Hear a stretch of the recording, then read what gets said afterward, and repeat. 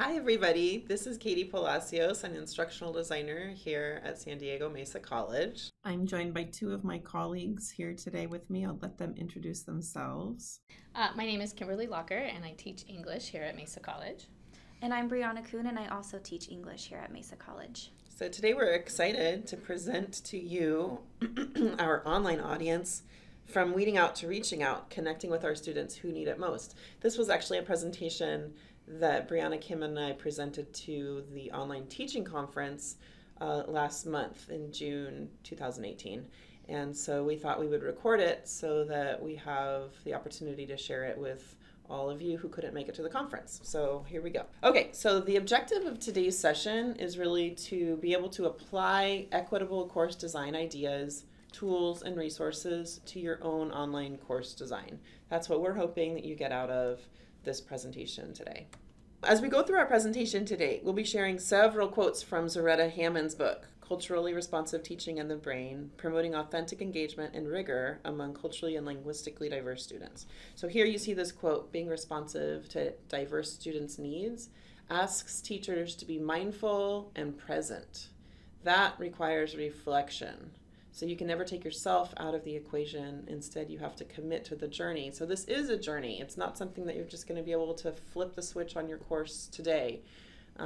This is a reflective journey. And so we've provided a PDF handout that you can use as a tool to begin that journey. And you'll find the link to that along with this video. But it's hopefully something that will guide you through the reflection process. And you'll find links on the handout to this slide deck as well, and to her Ready for Rigor framework. So that's really what we've built a lot of this presentation on. Also included, of course, the course design rubric from the OEI. So the California Community Colleges have the OEI course design rubric, which really helps to ready courses that are going to be delivered on the exchange. But in our case at San Diego Mesa College, it's a really nice framework for individual faculty members to use to self-assess their own courses. And here are the areas of the rubric that we'll be touching on through our presentation today. So the title of the presentation is From Weeding Out to Reaching Out. So together we kind of talked about it and decided, in terms of the term weeding out, what does that mean? And it's really when the instructor acts as a gatekeeper, telling students that they either can hack it or they can't. And so we decided to create a presentation that focuses on reaching out instead. Yeah, so reaching out to us assumes that all students are capable with intentional support and partnership, and that students bring with them valuable experiences and skills. It also means to show authentic care and genuine interest in them as human beings. And we're really talking today about how to be teachers that make students feel seen, heard, and cared for as a learner. And that's how Zaretta Hammond states it in her book as well, the Culturally Responsive Teaching and the Brain book. I've mentioned the book already a couple times, but this book really is an awesome resource for teachers who are on this journey of equitable course design and teaching. This book has really been our research anchor for our presentation, and we highly recommend that you read this book. While it's not specifically for online courses, it can be applied to the online setting and the digital tools that we're using as online faculty. So we're talking about underserved English learners, poor students, and students of color that routinely receive less instruction in higher order skills development than other students. Those are the same students that Zaretta Hammond is referring to in her book. And they're the students that we're talking about today that we hope to reach out to through the methods we present in this presentation. In her Ready for Rigor framework, Hammond shares how teachers can set the stage for transforming dependent learners to independent learners in 4 key practice areas of culturally responsive teaching. So she talks about awareness, knowing our own cultural contexts, biases, triggers, etc. Learning partnerships, so building supportive, caring relationships with our students. Information processing, so that's really how the learning is processed, how the learning is happening inside of our brains. And then community of learners and learning environment. That's really the community that we're building in the online course through the interface as well as the activities that we're providing to our students. So her book is written for classroom teachers, but today we're hoping to share how we can use those same strategies in our online teaching. So one technique that we decided to do was to give our students a short survey in order to kind of gauge what they need from online classes, why they're there, etc. So we're starting with the student voice. And so the next 3 slides kind of show a wordle of the responses that we received for each question. So this first question is, why are you taking this class online? And so a key, the bigger words on the wordle are the ones that are repeated responses. So of course, work, schedule, convenience were some of the most prominent responses there. And then what keeps you engaged and motivated to continue in the online course? The assignments, the professor you notice is bigger, motivated, online, these engaged, right? So these kinds of words really tell us, the instructor, how to reach our students most effectively. And then they also gave us some suggestions for improving. So they want feedback, they want suggestions, some videos. Some of the most effective things that we've come to understand is using video to provide feedback and instruction. So again, these 3 questions really helped us as online instructors understand what our students need from us. Continuing with the importance of including the student voice, we'd like to share with you a 2-minute video snippet from @ONE's Digital Learning Day. During this video, Daniel Contreras, a student from Solano Community College, shares how one of his online instructors reached out to him and the impact that had on Daniel.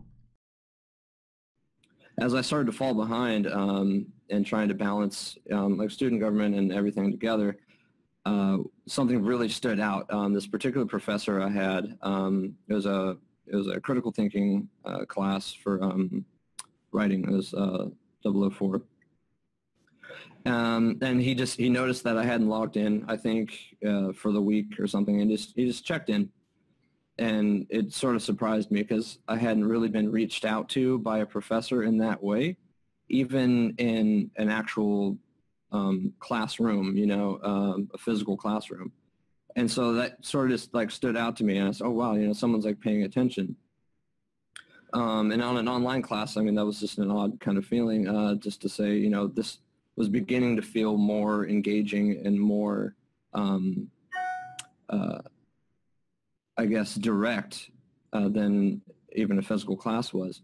And as it continued, and I continued to struggle, and I would kind of bounce back and forth, this professor just began to just really blow my mind with his level of concern, how he would reach out regularly, check in with me, and he did a couple things where he even offered to give me some time management coaching, pull me off to the side.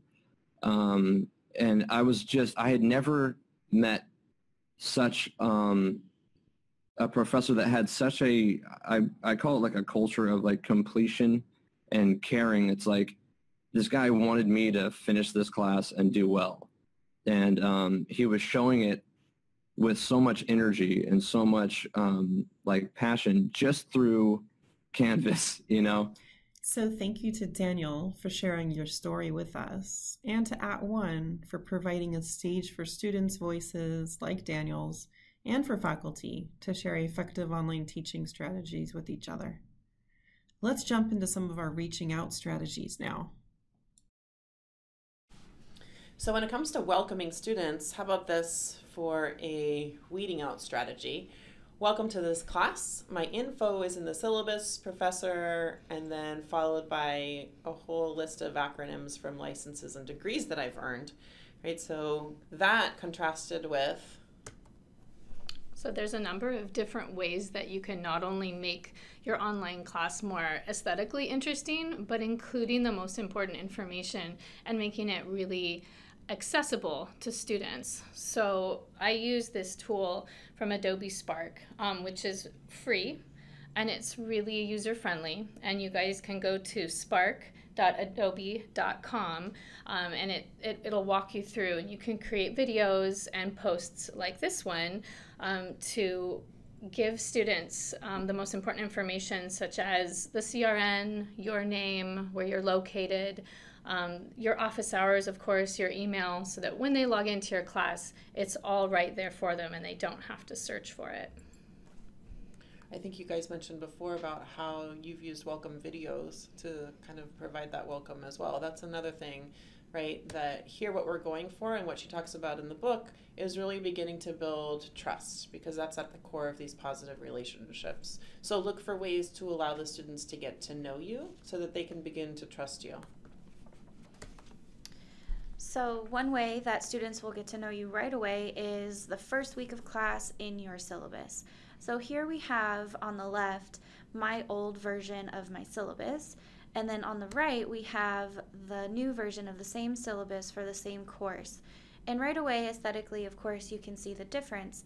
But more importantly, I think, and we'll touch on this in a minute, is the language that's used in the syllabus here. But even right away, if I was a student, I'd be much more interested in taking the class on the right than the left. I can tell the care that my instructor has put into the syllabus. And there's a number of different tools to make your syllabus more interesting and make it prettier, but I've honestly just used Word. And you can use PictoChart, which is a tool that's free and easy to use, but Word also has a number of different ways to make your syllabus more fun and interesting. And we'll share some of those resources at the end. At One has also been collecting some great syllabus design, equitable syllabus design resources for us, so we'll be sure to share those with you at the end as well. Here's something that I often see used in online classes, a statement. You need to be an independent and self-directed learner to be successful in this online class. And I often think about, what about our students who come to us who are not independent and are not self-directed? They haven't been given the opportunity to develop those skills yet. And are they now ineligible to join our class? Are they destined for failure? What message are we sending to our dependent learners by including a statement like this? Contrast that with something like this. So this is just one small passage from my syllabus here. I say, we are responsible for your success in this course. I am your ally. Our class is meant to be a collaborative learning environment in which students and instructor work as a team.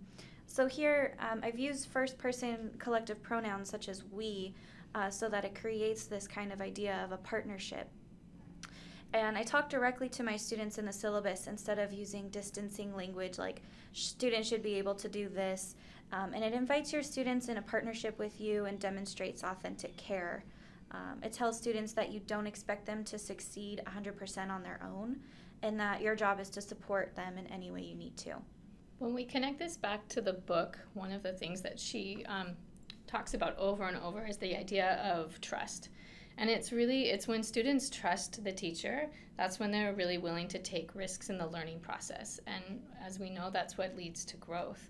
That idea that you don't just care, but you authentically care about who they are and about their success in the class. So when student and teacher come together as a team to, on page 75, she says, tackle specific learning challenges, that's when students can really grow. All right, how many of you out there have shared your teaching philosophy with your students? Crickets. We didn't hear from you. So I have, and this is my teaching philosophy that I include on my syllabus here. So I'll just read the bolded language.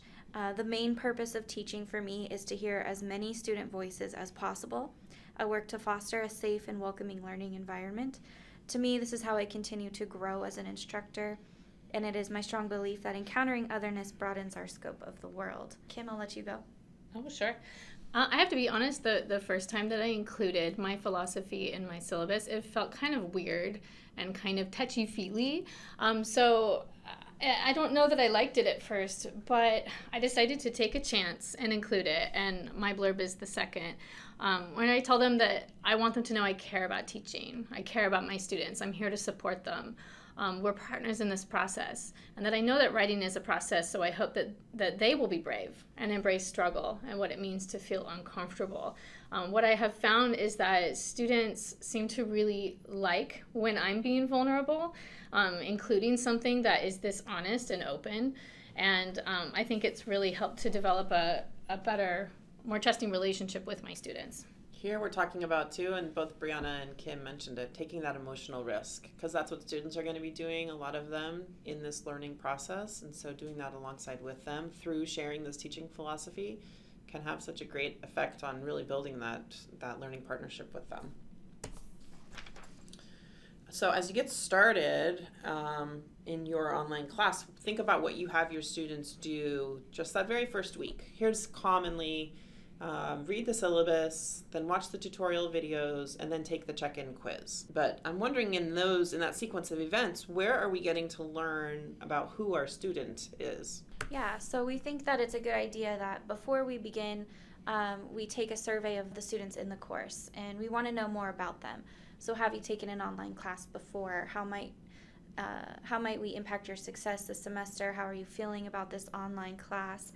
And these kinds of questions really promote authentic care because we are finding out where our students are coming from. We truly care about what obstacles they may have and want to help them overcome these obstacles. And it's different from an icebreaker because an icebreaker is public, whereas the survey that we would do here is private.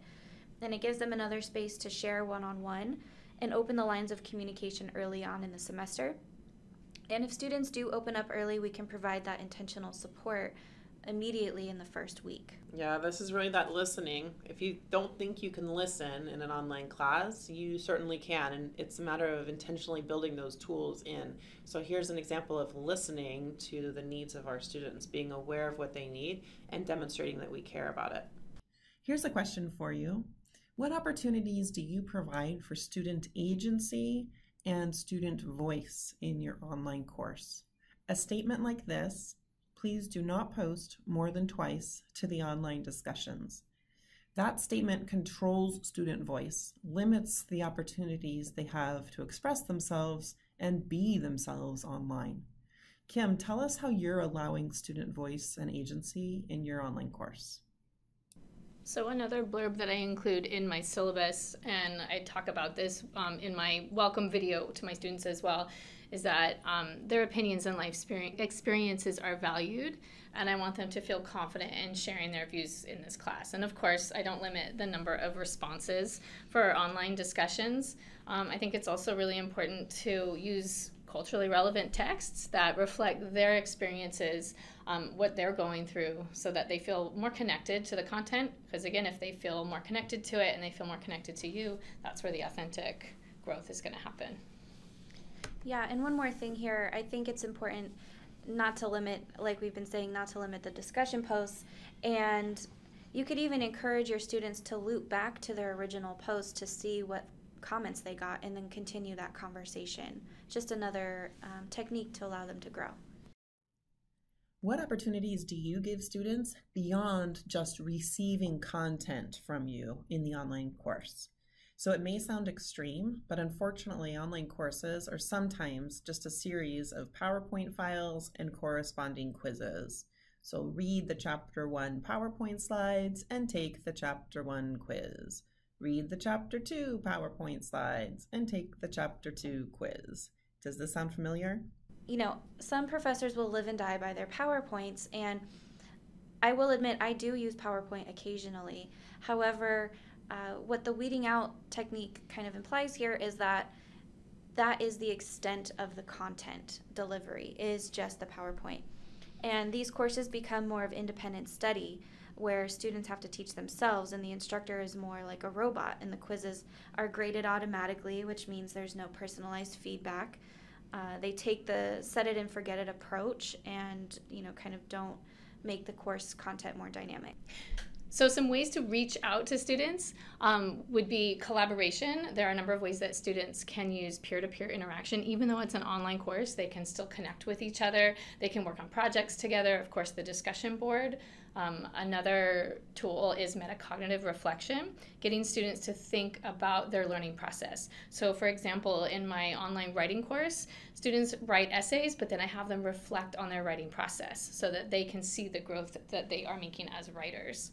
Also checking in with students, that muddiest point, finding out how they're doing, taking a temperature of the course and just seeing, what are you struggling with? Or what are you proud of in this class so far? What are you doing well, and what do you need more help with? In the book, Zaretta Hammond talks about how when we structure our lessons around this framework of ignite, chunk, chew, and review, it helps our learners to actually grow their intellective capacity. So ignite, we're getting them excited about the topic. Chunk, we're chunking it out in a way that is manageable for them. We're giving them time and activities that allow them to chew through it, which is not just staring at PowerPoint slides and taking quizzes, and then also giving them an opportunity after that initial delivery to go back and review it, to reflect on it, and to kind of help to stimulate that intellective growth. So she does a really great job in the book of sharing the importance of that, each one of those elements of that process. So one important aspect of teaching a reaching out course is checking in. So an example of a weeding out strategy is to say if you do not submit the required assignments for 2 consecutive weeks, you are considered inactive and will be dropped. And so here we're basically just saying if you don't do this, we are going to drop you. You will not be successful. You will fail. So while it's important to have a drop policy in our syllabus, that is really important. And we do need to clearly define the active participation requirements for our class so they're clear for our students. Those need to be coupled with checking in with students who do go inactive. So think back here to the Daniel Contreras clip where he mentions the impact that his instructors checking in had on him. This is something that I started doing in my own online courses when my students missed the Sunday deadline, rather than just saying, oh, they're now inactive and now I'll kind of keep them on my radar but probably fail them or drop them. Now I reach out to them on early in the week, probably Monday, and I'll send just a very simple message to all my students who didn't submit and say something like this: is everything okay? It kind of opens the door to allow them to explain what happened. It shows them that I care about what's going on. And this is actually the way, by sending that very simple message to one of my students a couple semesters ago, that's how I found out that I had a student who had lost her housing situation and was now living in her car trying to find Wi-Fi just however she could. So it's amazing what you'll find out. Again, this is that listening strategy online, and how providing those opportunities for our students is what's going to let us give them what they need to be successful in the course. And one quick way that we can check in is when we do move to Canvas, there is a tool in the Grade Center where you can click on a assignment column, and a drop-down menu comes down and it says message students who with an ellipsis. And you can message all the students who haven't submitted or who scored less than, and then you type in the score. And this is a really easy way to send a quick message to all your students, and they really can see that you care. Yeah, this is that showing concern and building that learning partnership again, as we'd seen several times from the book. Okay, so the importance of feedback. Really, a weeding out strategy is that there is no feedback and no opportunity for students to learn from the teacher's feedback, and no interaction with students to support their improvement. And on the contrary, a reaching out strategy will be to say something like, I will be giving you constructive feedback on your assignment that you can use to revise. You may resubmit your revised work for an improved grade.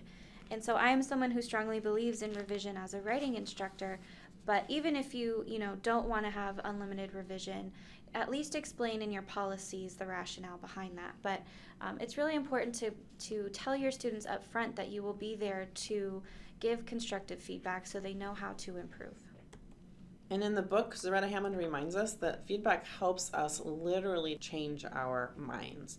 So when students use feedback to improve performance, the brain releases dopamine, which motivates the student to apply more effort and stick with it.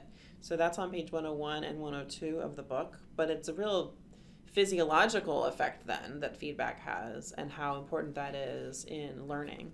And I'll just add one more quick thing for this feedback portion. Again, once we move to Canvas, there is a way to record video feedback for your students. And this is especially helpful for those who are really struggling because they can now hear your tone, see your face, your gestures, and you can embed it straight into Canvas without having to use an external video software.